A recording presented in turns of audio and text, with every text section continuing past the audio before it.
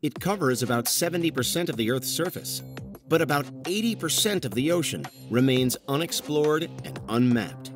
It's estimated that humans have discovered just 14% of Earth's species, with most of the unfound lurking in the ocean.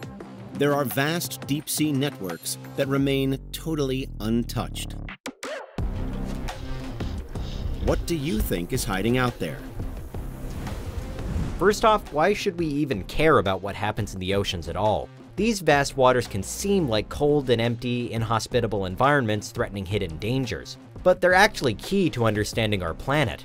Like rare plants found in the rainforest, there could be, and probably are, millions of undiscovered species living down there, which could change what we know, or think we know, about biology and evolution, as well as general sea life and life on Earth.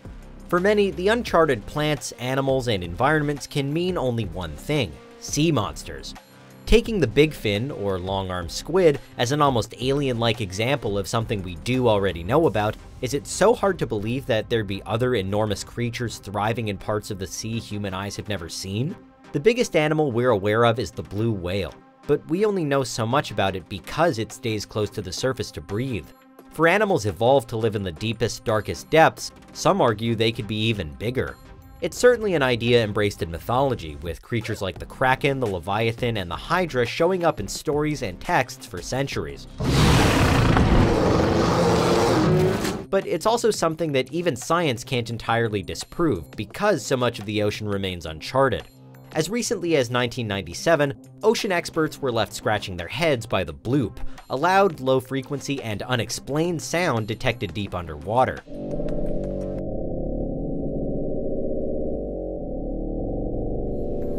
Some said the sound was made by an impossibly huge sea creature moving. Others have speculated that it was simply shifting sea ice, but no one knows for sure. That's not to say that simply monsters is the reason humans haven't charted every inch of the underwater world. A lot of it rests on a lack of enthusiasm, and therefore technology to do so, arguably the result of a human tendency to look outward, toward the stars, rather than inward at the bottom of the sea. Oceanographers argue that the biggest roadblock for sea exploration is space. Despite the universe being incomprehensibly huge, we know much more about what happens out there than down here, spending much more time, money, and effort to do so. We've mapped 100% of the lunar and Martian surface, and around 98% of our second closest planet, Venus, but only 5% of our own seafloor. There are valid reasons for this. NASA used radio waves to map other planets, but radio waves can't be used for the sea because the water gets in the way. Mapping the ocean floor requires sonar, which, though the tech does exist, is a much slower process. During the search for Malaysia Airlines Flight 370, for example, the sonar used was so advanced that massive active volcanoes, deep trenches, and other geological features were discovered for the first time while trying to locate the plane. Unfortunately, it often takes a tragedy like this for such a thorough and detailed analysis of deep-sea areas to even happen. Ocean authorities like the National Oceanic and Atmospheric Administration simply don't have the funding to explore the ocean on a large scale. Compared to NASA, NOAA feels extremely low profile, and that's reflected in their budgets, with NOAA pocketing around $6 billion in 2018 and NASA more than $20 billion. According to the University of New Hampshire's Larry Meyer, total sonar mapping of the sea could cost only half of what NOAA gets given, and around the same as a single mission to Mars, around $3 billion. But there just isn't the willingness to spend such massive numbers on the project. All of which means that most underwater mapping is actually done by private oil companies looking for places to drill, which represents an unfortunate irony for oceanographers, as underwater drilling can spell disaster for ocean environments.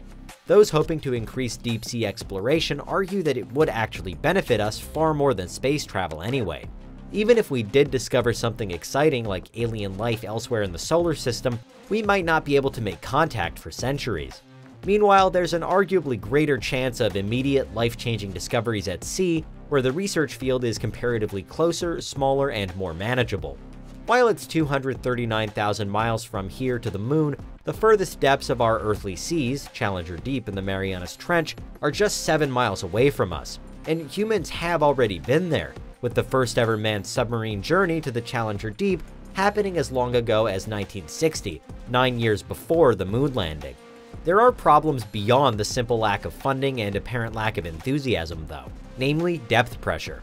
While space travel deals with a distinct lack of pressure, the pressure is immense for deep-sea missions.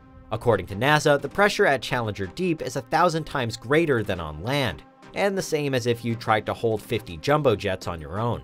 But that is the extreme case. On average, the ocean is only 2.3 miles deep. The conditions are still pretty perilous, but not at the same kind of level. If we took the time to source the right location, then we could feasibly build an International Sea Station as an underwater counterpart for the ISS in orbit. The near total lack of sunlight would make it almost impossible to carry out some tasks in underwater bases, like growing plants for example. But there would be some benefits compared to outer space living too. At its coldest, the ocean dips only just below 0 degrees Celsius, while space is minus 270. So underwater heating systems would be under much less strain. It'd also be easier to send supplies to and from an underwater base since it's only a few miles in a submarine compared to a few hundred in a rocket. And those actually based underwater could return to land fairly often, while it'd be an arduous journey for anyone in a moon colony. Finally, if we did open up our oceans, then we could even find another solution to various global concerns like climate change and overpopulation: underwater cities. Currently, there's clearly a much greater emphasis on moving to Mars than on colonizing the Atlantic, but if we relocated the water en masse, it'd at least buy us some more time to reevaluate our lives on Earth, and give us a greater first-hand understanding of sea and plastic pollution. In the long term, such a move could even give us more time to tweak our space travel strategies. People try to sneak in all the time. Yeah, right. Perhaps NASA and NOAA share a common goal after all. Whether or not we do eventually explore the entire ocean largely boils down to money and motivation, and whether there's enough of either. There are mysteries to solve, species to discover, and wide-reaching lessons to learn. But right now, we're impeded by inexplicable disinterest and an unfortunate lack of funding. And that's why we haven't fully explored the oceans yet. What do you think? Is there anything we missed? Let us know in the comments, check out these other clips from Unveiled, and make sure you subscribe and ring the bell for our latest content.